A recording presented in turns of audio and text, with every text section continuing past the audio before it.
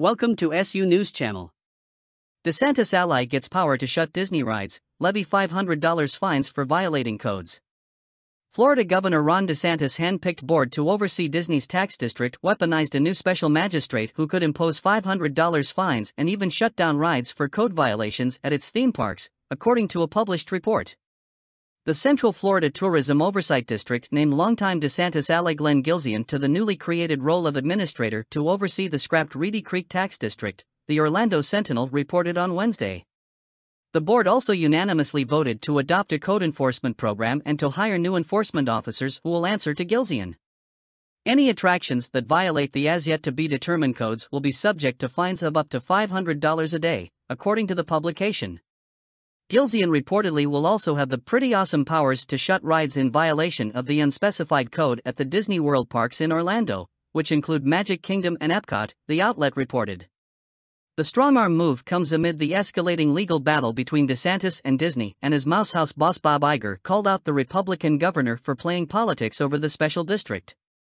The two sides have filed suits and countersuits against each other after DeSantis stripped Disney of its special district status earlier this year following the company's opposition to the state's Don't Say Gay law.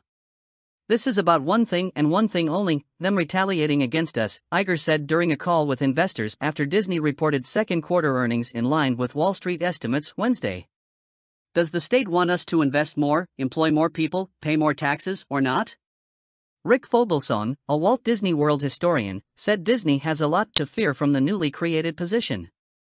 "You'd think Disney would see a threat here," Fogelson, the author of Married to the Mouse, told the Sentinel.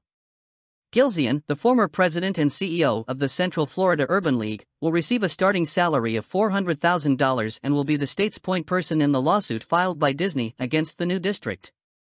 DeSantis had previously appointed Gilzian as chair of the Florida Commission on Ethics and to serve on the reopened Florida Task Force.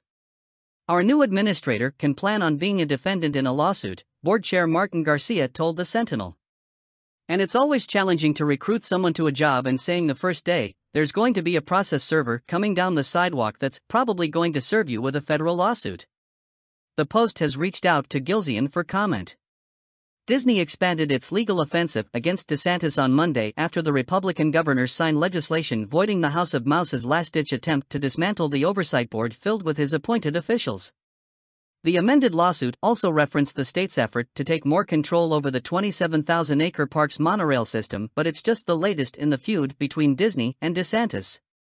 The latest face-off between Disney and DeSantis began when Disney filed an initial claim against DeSantis in Tallahassee federal court in April. In the suit, Disney said it opposed a bill banning school instruction on gender identity and sexual orientation in kindergarten through the fourth grade.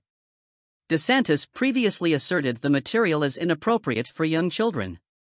The governor went on to fire members of the Central Florida Tourism Oversight District Board, which oversees Disney's special tax district, in an effort to dilute Disney's quasi-government authority as Florida's largest employer.